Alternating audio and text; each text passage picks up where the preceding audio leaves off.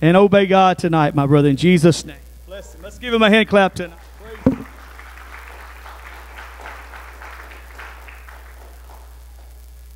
Well, they all left, so it's not as many eyes looking at me. I would do better if I spoke like there was 10. I'm a lot more used to that. But I feel like that I'm in the place of God tonight. I want to talk to you tonight about a balanced spiritual life. And that's sort of what the songs were about. And I think it's important that I'm not used to holding the mic. I think it's important that we have a good relationship with God, where that God will call us a friend. I want God to call me a friend. That's Mark 9:29, and Jesus said unto them, this kind can come forth by nothing but prayer and fasting. So that's the end of the scripture, so you can sit back down. Thank you. In 1974, I'd served God. I'd lived for God all my life, and Jesus filled me with the Holy Ghost after running me out of the church that I was in. And when I got the Holy Ghost, I was up on the mountaintop for 3 solid months. And I kept telling my friends, Larry and Lenny, they were my first friends after I got into church. I said, do you ever come down off this mountain? You'll come down. You'll come down. And I'd ask them again, do you ever come down off this mountain? I like it up here, because I had found a place in God that I did not know existed. I had found joy in God that I did not know existed. And when I read the Word, it was like the Word would literally come alive. And finally when I did come down, I sort of liked it up there. So I started saying, I wanted to be back up there. So I started looking into His Word. And when you want answers from God, you need to look into His Word. There's always answers in His Word, that tells us how that we should live. And when I did, He gave me a great desire to pray. Nobody told me that I need to pray for an hour a day, but it was like it was in my spirit. I need to pray for an hour a day. And all my life, even though that I had stood and preached, I had never felt like that. And so I started doing it. And when you look in the Word, Moses, when he went up on the mountain to be with God in Exodus 34th chapter and the 28th verse, Moses went up on the mountain, and he fasted 40 days and 40 nights, and he talked with God, and God talked with him. Can I tell you tonight that God wants to have communion and fellowship with you? And it's important that we align ourselves up with the Word of God so that we can have that. And then I looked in the book of James, the 5th chapter, and it said that Elijah prayed, and it rained not by the space of 3 years and 6 months. And he prayed again, and rain came, and there was great, the fruits came again. So when we look in there, and Solomon prayed for wisdom when they made him king. He prayed, his prayer was, Lord, give me wisdom that I may walk in and out among your people and judge righteously between them. And God told him, He said, because that I'm going to do that, but because that you did not ask for riches, I'm going to give you riches also. So, when we ask for the right thing, I think that God rewards us greatly when we're not selfish, and we don't need to be selfish. And God also told him that any time that people praise towards the temple of God, that God would hear their prayer. I think it was that temple that Daniel was praying towards when he raised his wonder 3 times a day, and he prayed. And the only thing that they could find that wrong with Daniel, when they looked at all of his life, and the only thing they could find wrong with him is that he would raise that wonder and he'd pray to his God 3 times a day. I wish that was all the accusation that they could bring against me. And then we look, they said, history tells us that they called the Apostle John Camel's Knees because he prayed so much. He stayed on his knees all the time. And during the early revivals of the early 1900s, there was an evangelist in Arkansas. They said he would pray 7 and 8 hours a day. It is very important that we pray. And so I decided I was going to start praying, and I started praying, and the joy started coming back up. And the joy started coming back up, and it lasted for a while, and it started dwindling back down. And I came back down off the mountain, and so I started again. I went to His Word, In Psalms 138:2, it says, His Word is above all His name. We as Pentecostals really like to use that name a lot, but it says that this Word is above all of His name. And that's important for us to remember, that we dig in this Word, that we study this Word, that we memorize this Word, that that we read this Word. It's important that we do that. In Samuel, 1 Samuel 3:21, the Bible says that God revealed Himself to Samuel through His Word. And this was a time, when God would, He would talk to people, like He did Moses and Abraham. But God revealed Himself through His Word. And if you look in that Word, He will reveal Himself to us through that Word. The Word is extremely important to us. In Ephesians, it states that we're washed, we're cleansed by the washing of the Word. So, and there are times when our mind gets out of whack, and we need to be washed by the Word. The Word needs to remind us, and it takes the foolishness of preaching to save us. We need to be listening to the preaching of the Word at all times. In Revelation 1:3, it states that when we just read this Word, that we're blessed. You want to be blessed? Read this Word. Obey this Word. You want to be blessed? Read this Word. In Psalm 78:2, it says that God He will guide us with the skillfulness of His hand. He will feed us with the integrity of His heart, and He will guide us along with the skillfulness of His hand. Not according to our ability, not according to somebody else's ability that but according to His ability. It's important that we understand that. And it said in Hosea 4:6, it says, my people are destroyed because of the lack of knowledge.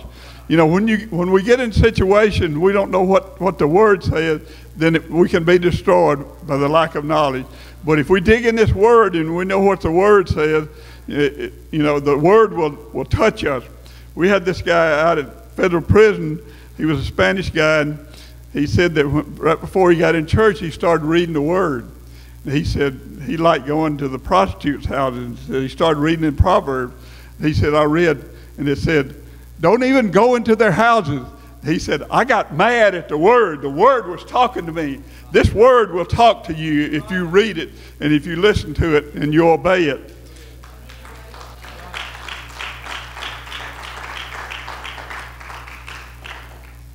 And then at the other church we was at, we had the Reverend Dr. Clay Jackson. He used to ride with me to church when we would have meetings, and he told me one day, he said, I was in Bible quizzing. He said, when I went to England, I forgot what college he said they went to, but he said they told me, you need to memorize this 3 pages. He said, piece of cake. He said, when I was memorizing the Word of God, it sharpened my mind and it honed my mind. And our grandkids is 9 years old now, little Zoe and little Zachy, and this year they memorized for the Bible quizzing. They memorized 175 verses, and they won.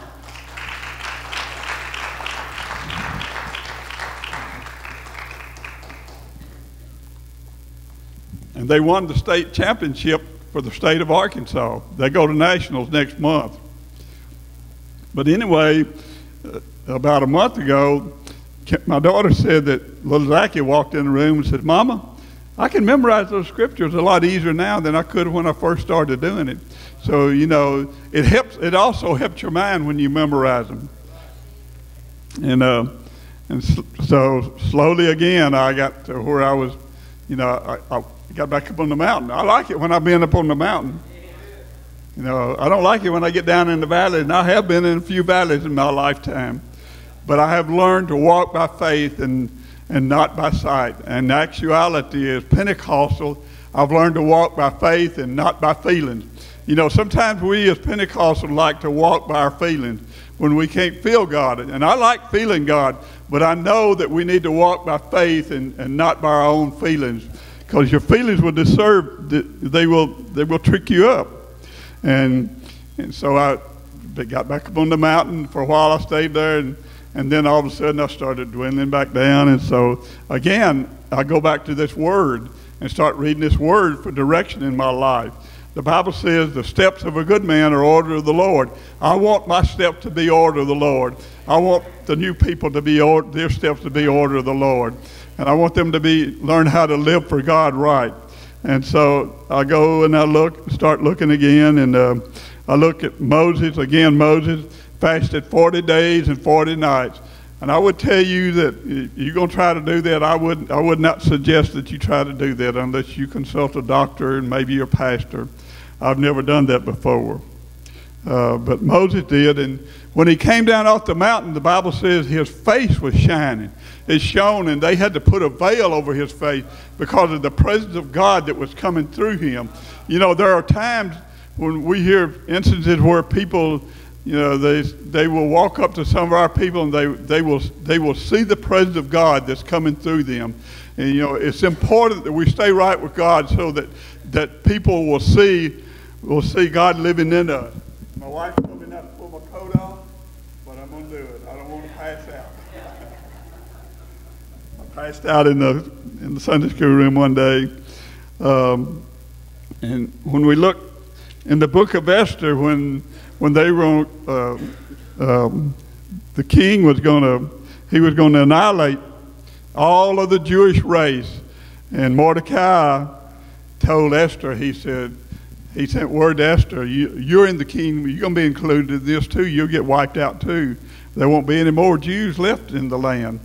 And she sent word back to Mordecai, and this was what she told Mordecai.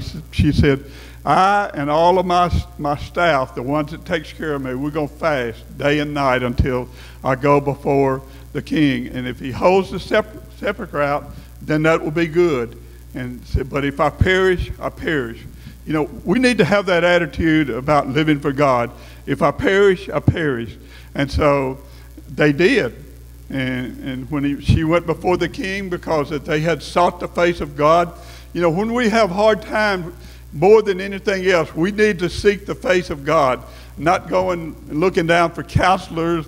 I think in the book of Isaiah it says, you know, you look for your counselors, and where are they, you know? Have they ever helped you out of anything? The counselors, you know, sometimes they can help people a little bit, but there's nothing that our God cannot do.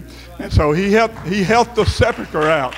And because of, you know, they was willing to seek the face of God, and they was willing to fast and pray, the whole Jewish nation was saved because of one woman that was willing to say, if I perish, I perish.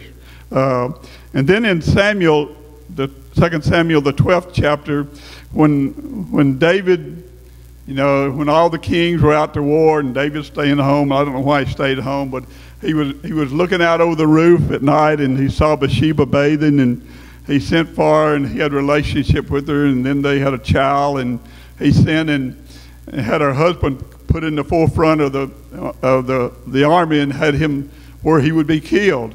And then God told the prophet, you know, I'm going to destroy the baby because of this. The Bible says that David fasted until, you know, all night long and without food or without water, because he knew that there was a pattern in the scriptures where that if he did this, that maybe God would hear his voice. And then the baby died. And they said he got up and says, fix me food to eat and water, you know, something to drink. They said, why did you do this? He said, well, while the baby was yet alive, there was a chance that God would hear my prayers and save the baby. And we go on and we look at that. In Matthew, the 4th chapter, I think we got time. Let's just look there. It's a very, very interesting scripture. When Jesus was tempted in Matthew, the 4th chapter, then was Jesus led up into the Spirit into the wilderness to be tempted of the devil. And when he had fasted 40 days and 40 nights, he was afterward hungry. And when the tempter came to him, he said, if you be the Son of God, command that these stones be made bread. And can I tell you that he's always going to tell you when you make a mistake or anything, he's going to tell you if you was really the Son of God, this would happen. That's a trick that he plays on every one of us.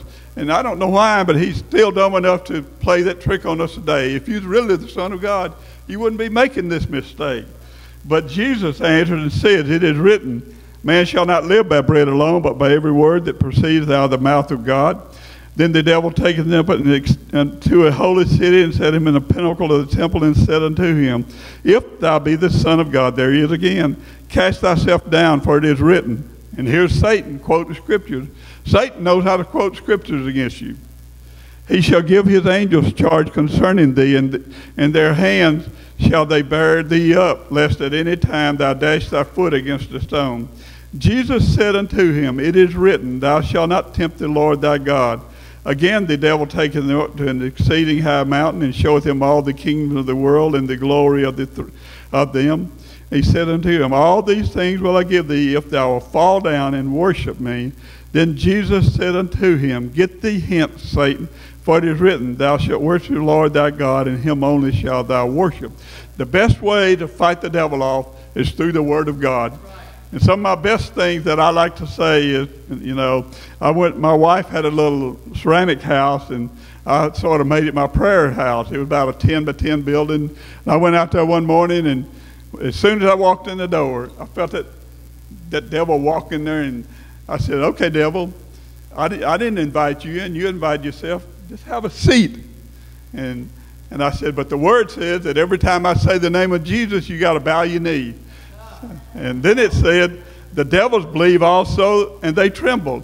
So every time I say that the devils believe that there's one God, and they tremble. So every time I say that there's one God, you had to tremble. And I started praying, Lord Jesus, I know that you're one God. He was gone in 30 seconds. You can fight that devil with the Word of God. You can fight that devil with the Word of God. I'm here to tell you today. But then listen to the last scripture. The devil leaveth him, and angels came to minister him. If you want the angels to come minister to you, you have to resist the devil. The Bible says, draw nigh to God and and he will draw near to you. Resist Satan and he will flee from thee. And it's important that we understand these principles in our life. In Matthew, Jesus in Matthew the 26th chapter, Jesus, he spent his days working. He spent his nights praying. And it got to the point one time the disciples said, Lord, teach us to pray, because they knew that the things that he was doing was a result of him praying many hours of the night. And we go to Acts the 10th chapter and the second verse. Acts the 10th chapter and the second verse, it talks about Cornelius. Listen to the description of Cornelius. And Saul, yet breathing threatenings and slaughter against the disciples of the Lord, went unto the high priest and desired him letters to Damascus to the synagogues, that if any found this way, whether they were men or women, he might bring them bound unto him. And he journeyed, he came near to Damascus, and suddenly there came about him I'm reading in the wrong place. I do that sometimes, and our people forgive me. Thank God. There was a certain man in Acts 10:1. There was a certain man in Caesarea called Cornelius, a centurion of a band called the Italian band. He was a devout man. He was one that feared God with all of his house. He gave much alms to the people, and he prayed always. But in the 5th verse, it says, send now to Joppa and call for one Simon, whose surname is Peter. And then in verse 30, and Cornelius said, when Peter had got there, in 4 days ago I was fasting until this very hour. At the 9th hour I prayed in my house. So, he was fasting. So, It's a pattern in the scriptures, you know, fasting and prayer that will draw you closer to God. If you really want to get close to God, you need to do that. A friend of ours that's a pastor of a church, he told me a long time ago, he said, I fast 7 days every year for our church. And so since I was back down again off the mountain, I decided I'm going to fast 7 days. And I don't tell you that to brag, because I hadn't done it in a long time, so that took all the bragging rights away. But I can tell you this much: when you fast, you know, 2 or 3 days, or after the third day, most of the bad stuff goes away. But when you fast, it draws you closer to God more than anything that you can do. You know, I don't know what it is, but it draws you closer to God. And again, I got up off the mountain, up on top of the mountain, and I still like it. And now I like for other people to get up there, because I know that it's such a blessed life. And it's important that we understand these things. And then and again, you know, slowly, and unfortunately, there are mountains and valleys in our life. I don't care how spiritual we get, there are valleys and mountaintops in our life. I thought about a story about a little boy one time that he loved peanut butter and jelly sandwiches. His mother said, "What do you want for Christmas? I mean, what do you want for lunch?" I'm not nervous very much. "What do you want for lunch?" He said, "Peanut butter and jelly." And she come home at night, "What do you want for dinner?" "Peanut butter and jelly." "I'm sorry, you're not getting peanut butter and jelly." And this goes on for 3 or 4 days. And finally, he said, "Mama, I could eat peanut butter and jelly every meal. I love peanut butter and jelly." She said, "Okay. Okay, I'll do that." So he gets up the next morning, and he had peanut butter and jelly on his for dinner. He said, "Yes!" And he opened his lunchbox, and he got peanut butter and jelly.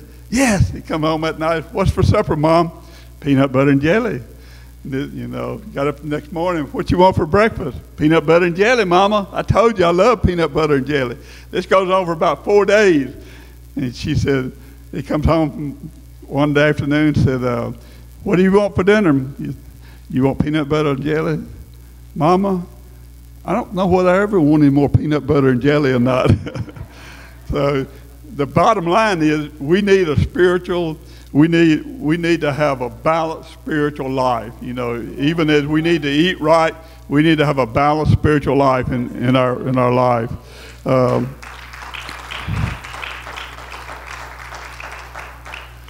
Yeah, and after thinking about this, I realized, you know, that I needed 3 things in my life, you know, to stay close to God. I need to pray, I need to read the Bible every day, and I need to fast. And I'll be frank with you, this last year that I worked full time, it was hard for me, because it was hard for me to get up.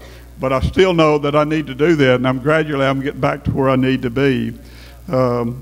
We also need to be faithful in church attendance. In Isaiah 58, and let's look at Isaiah 58 chapter. It tells us that we need to be faithful to God. Isaiah 58 and 13. "If thou turn thy foot from the Sabbath day, and from doing thine own pleasure on my holy day, and call the Sabbath a delight, the holy of the Lord, honorable, and shall honor him, not doing thine own ways, nor finding thine own pleasure, nor speaking thine own words." That's tough. It's a lot easier to teach than it is to practice, I guarantee you. "Then shalt thou delight thyself in the Lord, and I will cause thee to ride upon the high places of the earth, and feed thee with the heritage of Jacob thy father, for the mouth of the Lord has spoken it." And then in Hebrews 10 and 25, it says, we don't need to be forsaking the assembling of ourselves together as some are. I know that there's been so many times that I would come to church, and I'd be very tired. And when I left church, I was a lot more rested than I was when I left to come to church.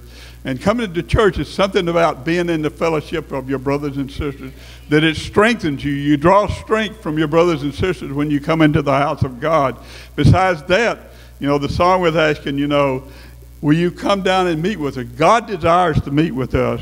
And we also need to pay our tithes. Brother Hunt, I was shocked when you said you had an old statistic that said only 9% of the Christians only pay their tithe. I didn't know there was any other way. You know, I paid it. When we were picking cotton, my mom would say, you need to pay tithes, son. You know, we didn't make very much, but we still paid our tithes. I could stay there for a long time. In Malachi 3 and 8, it says, will a man rob God? But you have robbed me in tithes and in offering. And I'm not going to stay there much longer. That's not really my place. And then we also need to be obedient to those that have rule over us. It's important. Samuel told Saul, obedience is better than sacrifice. When we obey, it pleases God. When we please God, it helps us. You know, when I look back on my life, my sister started, and so I started doing all of it, and you know, praying and reading the Bible and fasting, and I find that I have a lot closer walk with God on a consistent basis. But my sister, a few years ago, before she passed away, she started rattling our family tree. We found out that in my family there's been preachers all the way back to 1850. There's been people in my family that had a great love for God. There's 5 boys in my family, and at one time or another, 4 of us have said that we feel like God has called us to preach. And I know that my mother, you know, when I was growing up, she didn't go to church, but we lived 10 miles out of town, and this was before that McDonald was ever thought about being in business. But you know, we'd come home in the afternoon. She'd be sitting there with the Bible on her lap, and sometimes she'd have her eyes closed and her mouth would be moving. And I'd ask her many times to pray for me. I'd get up in the morning time, and the boys slept in the dining room without a door into the kitchen. She'd be in that kitchen, you know, with a flour sack dress on, cooking on a wood stove, you know, and she would be singing like she was the Queen of Sheba. I can still hear today. 'Tis so sweet to trust in Jesus, you know, and she's had an effect on our life. Just about all of us children that had a love for God. Sometimes we get a little bit further away from God than we need to be. And I have an uncle that's an Assembly of God preacher. She told a story about that when he first started preaching, that said they was going to plant some potatoes, and they had 12 rows, and he said on Saturday they got 6 of them planted, and it got dark on them, and he told his wife, he said, well, I'll come out and plant them in the morning just when the sun comes up, and we'll still be able to go to church. They planted those potatoes, and all of them come up, and they looked as green as they could be. When they plowed those potatoes up, the rows that planted on Saturday afternoon had a multitude of potatoes. The rows that was planted on Sunday had 0 potatoes. And his son is a preacher, and his son's son is a preacher. Can I tell you that, you know, when we line up, Brother Bernard, somebody put something out on Facebook, said that when we live in God's purpose, it releases God's provisions to us.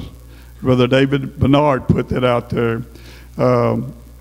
You know, we have realized that. My wife she had 1 kidney, and she went into the hospital, and every doctor and every nurse would come in, and I would tell them, she has only 1 kidney, don't shut that kidney down.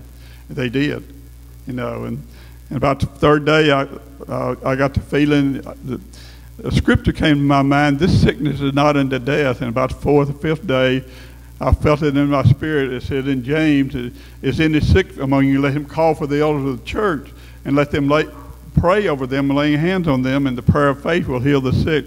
So I called Brother Milligan, and I said, will you bring 1 more preacher and the anointing oil and pray for my wife? And they did. And so about a couple of days went by, and nothing happened. And I told God, I said, okay, God, your word says call for the elders. I did. And pray for them. They did. I said, you got the ball. And about the 15th day, they put tubes. She had 8 dialysis treatments, and they told her, you're going to have dialysis treatment all your life. And she kept saying, Doc, God's not going to let them have me, you know, God's going to heal me. And he put those tubes in there, permanent tubes, and he said, you just might as well face it, you're going to have dialysis treatment all your life. The night after he put them in there, her kidney woke up. They drained almost 3 gallons of water off her. She has never had another dialysis treatment since then. God is able. God is able. When we live in God's purpose, it releases God's provisions for us. David Bernard put that there. I read it again. When we was in the church a long time ago, we were without a pastor, and we took 2 offerings in the church, and one of the deacons said, we can't go back to the people anymore and ask them money. Everybody in here just got to give $500. And I had enough money, just barely enough money in my checking account, and I wrote a check for $500, and I pulled out of the parking lot onto Airways Boulevard on the street, and I said, God, I can't afford to go to this church anymore. Your word said everything I'm going to give up in your name, you're going to replace it 100-fold. Let me see you do your work now. And that same week, I had a man insured, and he sold his house, and he wanted to get a refund. And he said, by the way, can you write these 3 buses I got that I charter out to singing groups? I can get you a quote. He liked the quote, and I went out there on Friday. He had 3 of his friends with him. It was a total of 10 buses. The total premium on it was $110,000, and the total commission was $10,500. On the way home, I'd cry for a little bit and repent, and then I would thank you, Jesus. You know, I'm going to read this again. When we live in God's purpose, it releases God's provision to us, and we need to understand that. And I wrote this while I was down at the office where I go and stay some, and when I was driving home, it was like God almost slapped me, and he said, go look at Genesis and what God told Adam. You know, he went looking for Adam, and the song said tonight, will you come down? And God went looking for Adam. You know, I believe with all my heart, there's not a parent in here that does not like to talk to their children. And even in the beginning, the first thing that he did when he created man and woman, he went and he communicated with them. He came looking for them. He couldn't find them. He said, where are you? I wonder tonight how many times he comes to us and says, where are you? God still desires to have fellowship with you and with me. Thank you for coming tonight.